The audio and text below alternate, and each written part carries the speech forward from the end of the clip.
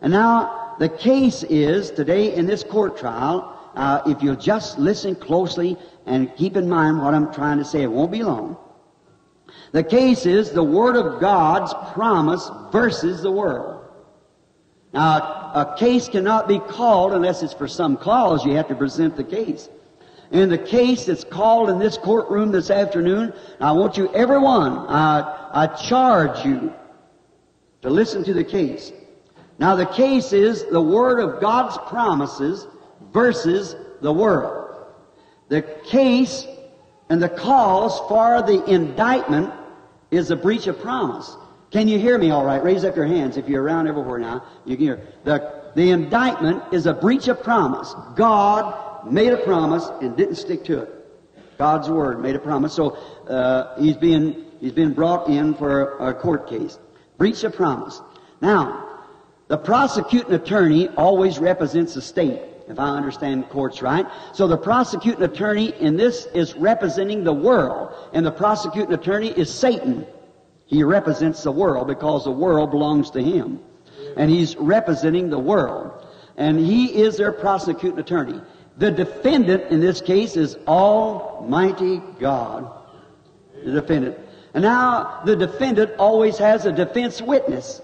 And the defense witness in this case is the Holy Ghost. And now we're going to, the prosecuting attorney also has some witnesses in the case, and I'm going to name them.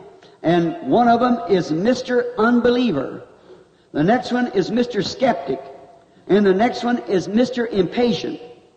These are the one that is trying to get judgment against God. Now, we have all the characters called in now. And we're in court, so we're going to call the court to order. All right. The court is called to order, and the prosecuting attorney now is going to call his first witness to give witness. And his first witness to the stand is Mr. Unbeliever. And his complaint is that God's Word of promise is not altogether true. That's what his complaint is, the first witness is. He claims that he is a believer, though he isn't, but he claims he is. And he claims that he was standing here some time ago, a Holy Ghost so-called meeting, where the people were laying hands upon the people and giving their scriptural rights to do this, reading it out of Mark 16, where I've just read. They shall lay hands upon the sick, and they shall recover. Mr. Unbeliever testifies, and he says that I had the hands of this, what was called the Holy Ghost-filled preacher, lays hands upon me, according to Mark 16, the promise that God made, and the man said he was a believer, and many claimed to be healed, and he laid his hands upon me, and that's been 2 months ago, and nothing has happened.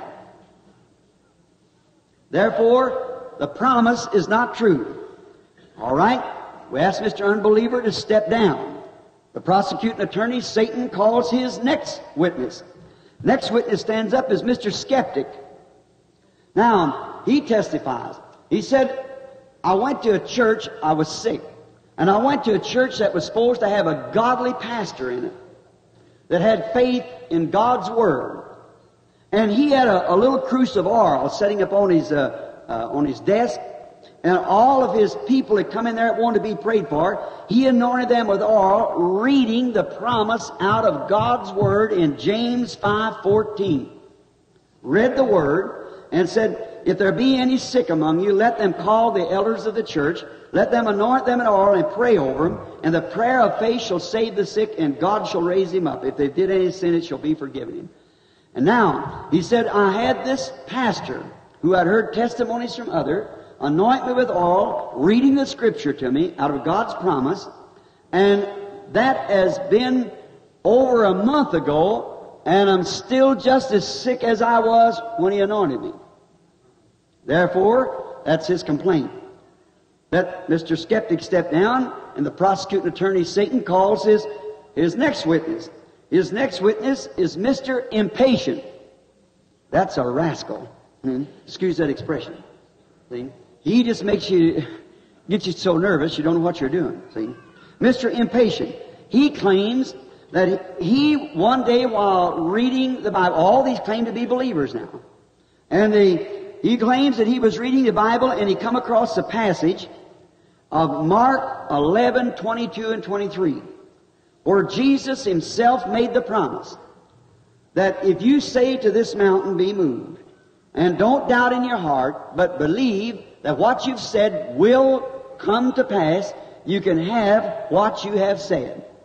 And again he says, if you, when you pray, believe that you receive what you ask for. Now he says, I have been crippled in my feet, lame in my feet, for some 30 years. And I accepted that promise 5 years ago, and nothing has happened since. I'm still just as crippled as I ever was. Now then he steps down.